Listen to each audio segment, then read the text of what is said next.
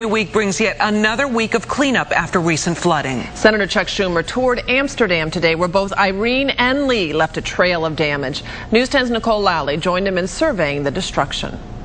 Senator Chuck Schumer and Congressman Tonko were here at Russo's this morning to get a hand look at the storm damage. You can see the restaurant is closed and there's a dumpster and all kinds of construction equipment outside. It's been closed for 2 weeks now since the storms hit. Now, Russo's is a family restaurant. It's been in Amsterdam, in business here for more than 90 years, and it was badly damaged by Irene and then hit again with another setback when remnants of Tropical Storm Lee drenched the region last week. Now, several feet of water destroyed the floor and a lot of the inside of the restaurant.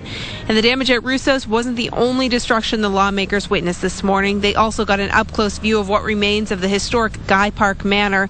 That building literally torn apart by the flooding. Lock 11 was also badly damaged when the force of the water actually bent several of the steel girders.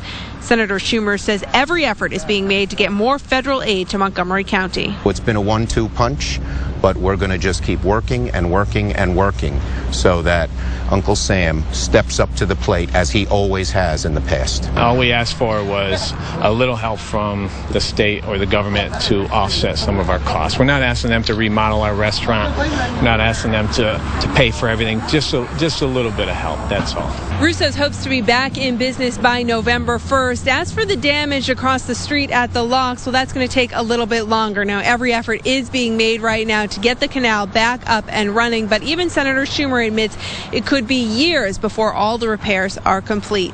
In Amsterdam, Nicole Lally, News 10.